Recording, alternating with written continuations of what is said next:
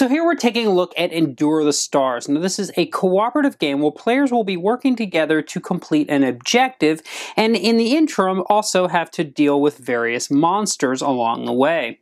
The game is played over a series of rounds, with each player taking their actions and then the game reacting. Now on a player's turn, they're going to be able to do 3 actions. The first action that they can do is simply to reorganize their inventory. Now that will allow them to move items from their inventory into their head and body slots or vice versa. The important note here is that anything that's not equipped in the head and body slots is not available for a player to take advantage of. The next type of action a player can do is to activate an ability. Now each player has a card here that will have a passive ability, but will also have 2 potential active abilities. The first one can be done for an action anytime on your turn, and the other one is a once per game crisis ability that also takes an action to use. Another thing a player can do is simply to make noise, and for each action that they spend, they can put out a noise token in the area where they are. They also, throughout the game, will be able to interact with things on the board, such as here in this introductory scenario, where we have an objective token here that will unlock the door to the laboratory. In order to interact with it, they would spend an action and take the token.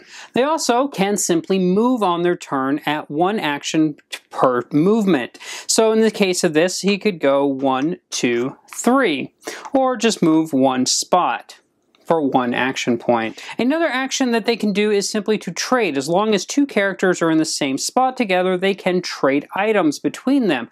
Now the thing about that is when they do that, they also can take an reorganize inventory action for free as part of that. They also may search. Now search is simply to declare searching, and you must be inside one of the rooms. You can't search here in the corridors, and you just take the top card from the deck and add it to your inventory, and you can discard to make room and such as that.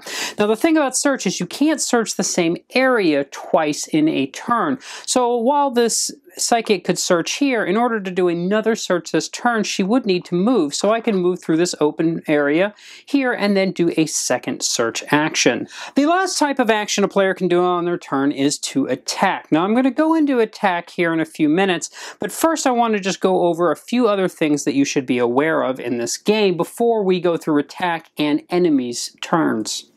On a player's board, they have a resolve here. Now, resolve is going to determine how resolute they are in achieving their mission.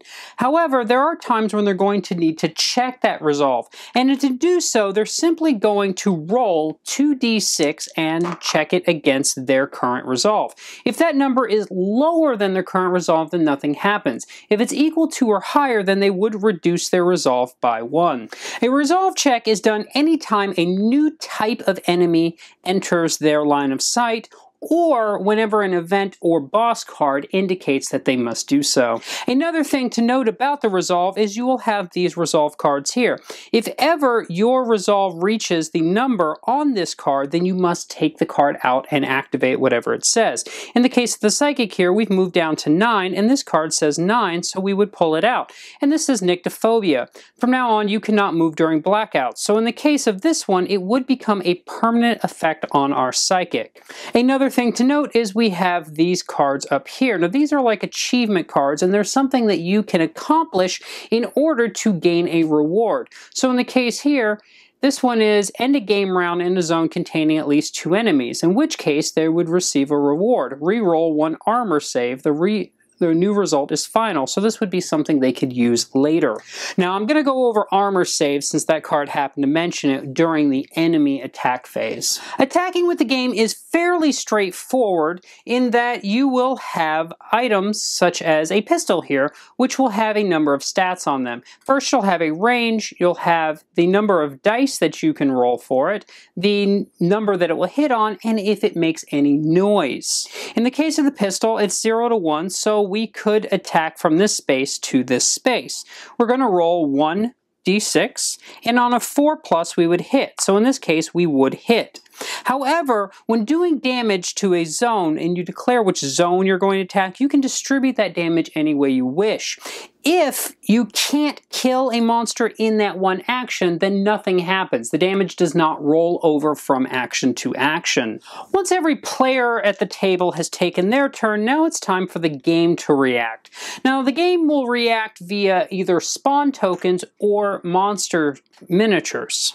First, you have to determine whether or not an enemy is in a passive state or an active state. A passive state simply means that that particular radar token or enemy has not been alerted to the presence of anyone any character in the game.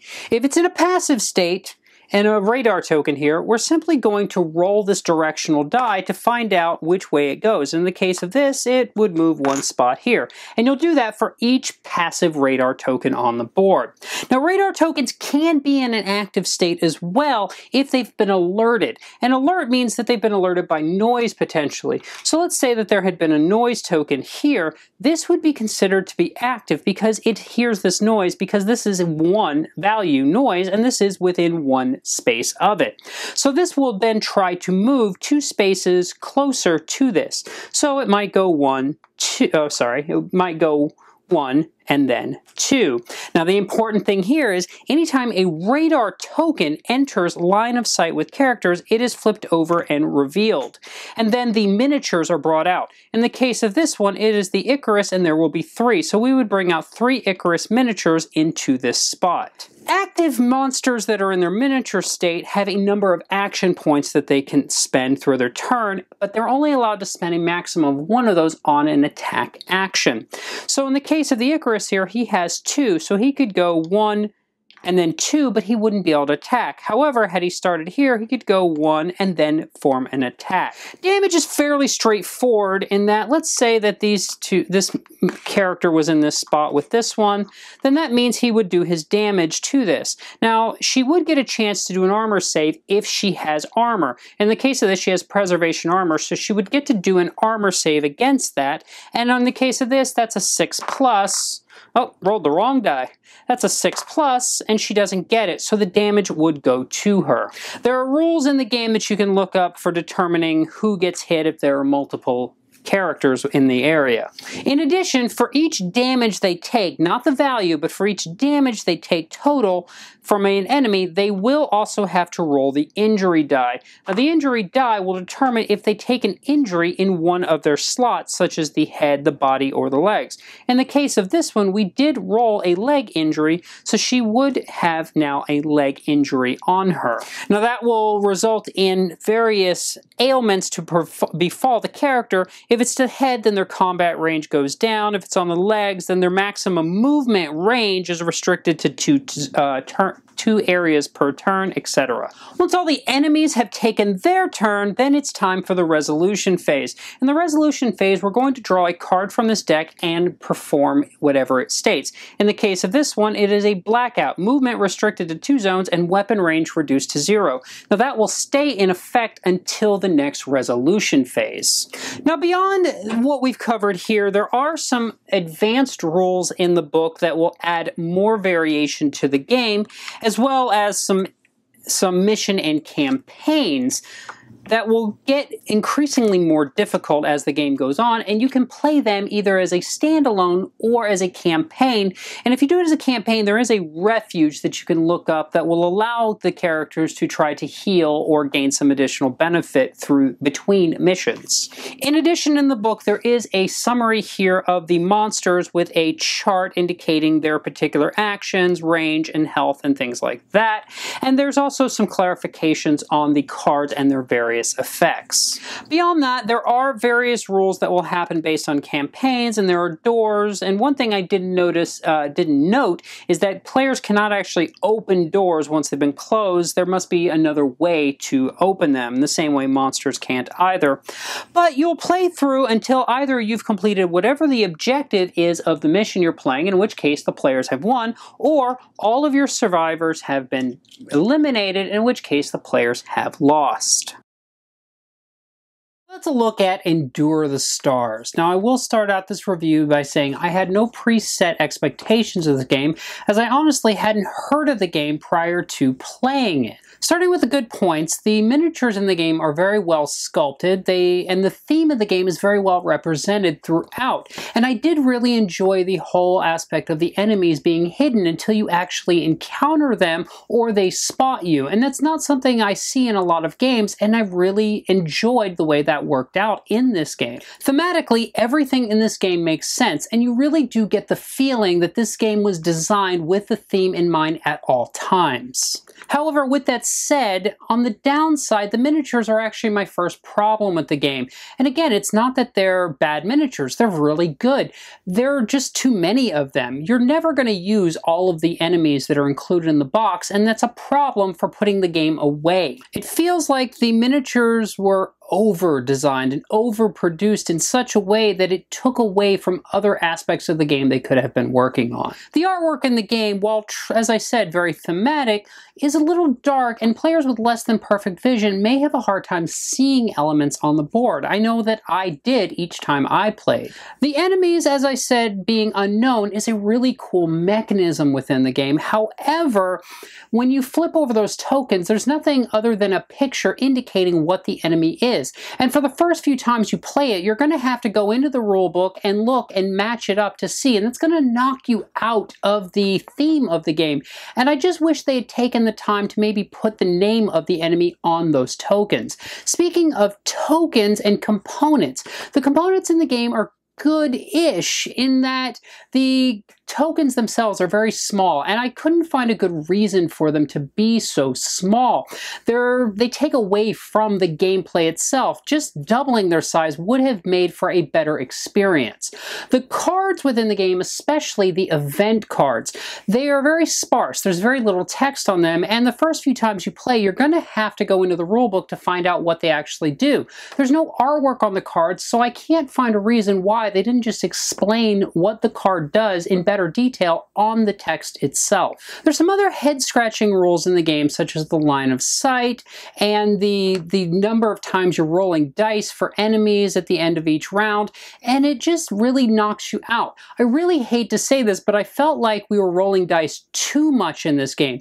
Dice rolling doesn't bother me, but it does when it starts to feel monotonous, and unfortunately in this game it does feel a little monotonous. The gameplay itself is also fairly lackluster and not in the theme. Again, as I've stated, this game is very thematic and I did enjoy that.